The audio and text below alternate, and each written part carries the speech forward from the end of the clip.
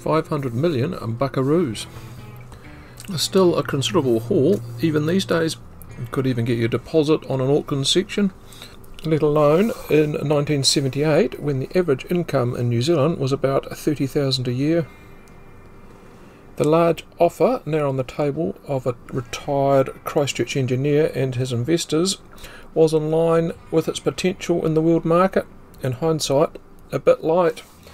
In the hegemony of world-beating inventions to come up with, short of a perpetual energy machine, an alternative engine that ran on just plain H2O is right up there. That market had seen Western countries in the 70s now been faced with fuel shortages and climbing prices. Economies were now being held to ransom by OPEC.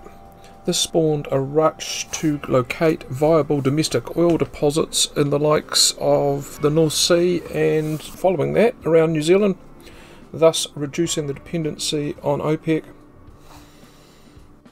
Being at the very end of the supply chain and totally dependent upon overseas oil, New Zealand was unprepared and particularly vulnerable to the oil crisis enveloping the globe.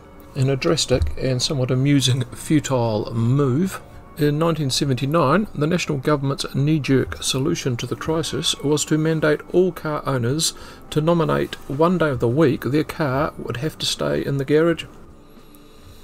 Only there was now a Kiwi in our midst, Archie Blue, with a simple solution to the number one economic problem facing the country.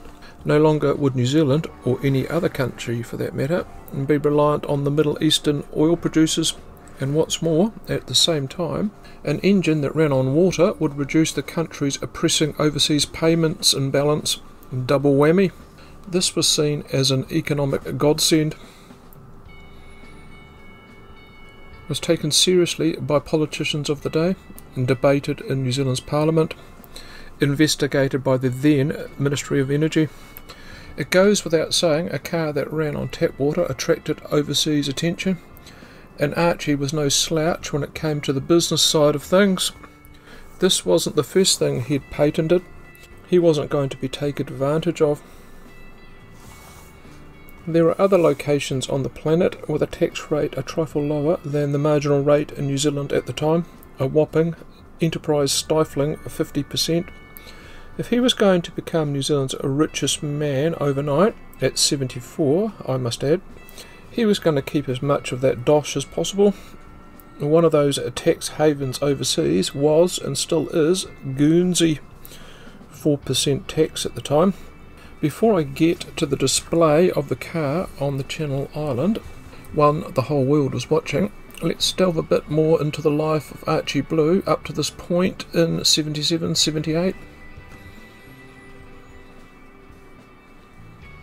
As I've just touched on before, this wasn't the first groundbreaking invention the entrepreneurial Blue had a crack at. Over 4 decades, since the 30s, he had a well-worn path to the local patent office, hoped to finally crack one commercially. His venture started all the way back in 1939 when, as a 34-year-old, he and a mate came up with a way of improving television reception. In that era, before cassette tapes, he came up with a method of recording sound on wire. Yep, just plain old steel wire, travelling to the US to promote it. Then there was a design for a radio/stereo speakers, none of which went anywhere. Then he hit on an improvement for electrical switches, which did. He sold the patent to a US company for a pittance. Not nearly enough to retire from his engineering job at the local electrical department. Breaking water into oxygen and hydrogen wasn't even his most shadowy invention. There was another one he expended a lot more time and effort on, so hush-hush he was sworn to secrecy. I couldn't get to the bottom of it. It was so commercially lucrative and groundbreaking, he was whisked off to New York by investors in the mid-1950s and parked up in a secluded location in New York to perfect it, despite 4 years overseas trying to make product X viable, and plainly he couldn't. From all of this, you'll see Archie Blue was a true blue Kiwi battler. Well into retirement, he was someone like me, and pottering around on YouTube, him and his shed, as a hobby and not the money. Early in the piece, let's put the conspiracy theory to bed that Archie Blue's engine was suppressed by large oil interest with plenty to lose. Archie never hid his electronic fuel cell invention. There was, of course, the patent staring back at you. Anyone with enough interest could access it. For the technologically inclined, I'll link to a video on how it worked in the description.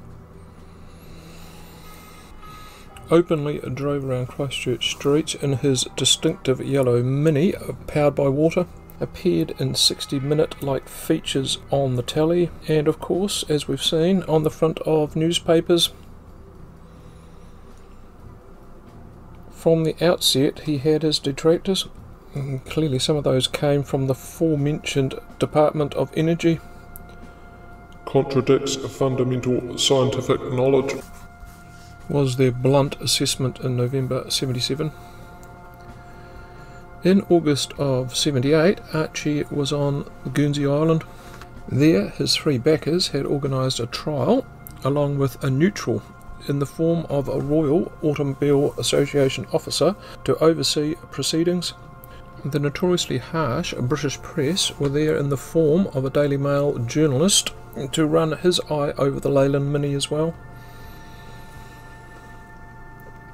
The vehicle joined other islanders on the roads and got what you would have to say was a pass mark, despite the air blower packing a sad and putting paid to the demonstration 30 kilometres in.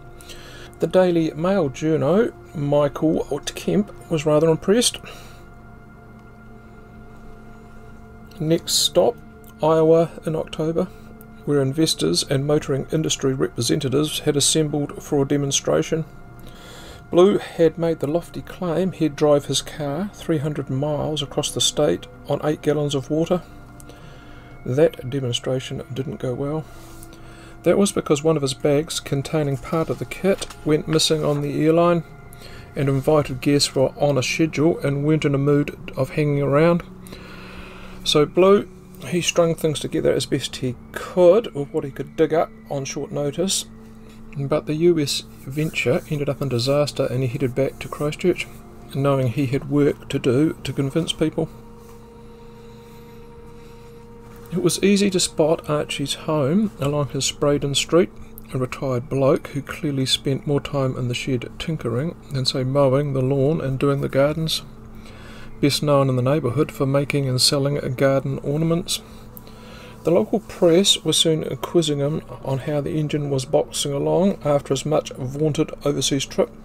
Amongst the background of one of his Guernsey backers dropping dead and another forced into a retirement home. Undeterred, it was a goer as far as Archie was concerned.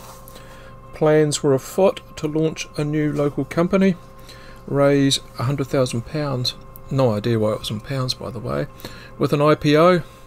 What's more, just to show you things were bubbling away in the background, he'd just entertained representatives out from the Iowa Tools Making Company. It was proceeding as far as he was concerned. Skepticism began to mount as to the viability of Blue's invention, and the professor heading the local Canterbury University Chemical Engineering Department stated, contradicts fundamental scientific knowledge. We ever heard that before? And that's where the story ends, or more correctly, peters out. Go on, you already knew the ending as soon as I started this one. Archie Blue is not a household name, lauded as one of New Zealand's greatest ever inventors. Mind you, most Kiwis wouldn't be familiar with the name David Strang either, and that Southlander came up with instant coffee and the mocha. Despite the efficacy of his engine, or lack of it, it would have been nice and somewhat fitting for Archie to have received some financial reward for all his efforts so late into his life, one he faded snugly back into. After 1980, he chose not to talk about the engine, went back to creating hand-painted garden gnomes. Snow White and the Seven Dwarfs were his big seller, a sure winner. And don't forget, for those interested into the concept, i.e. how things work, thinking about having a go, creating a free energy machine at night instead of watching Coro Street, take a look at the video on getting to first base that's in the description, and at the same time automatically cutting me in 5% royalty as a finder's fee. Thanks to those that give me a positive feedback, tell me where I go wrong even. It is appreciated. I will spot you next time. Not even I know what I'm up to next, probably the one about the White Witch. Bye for now.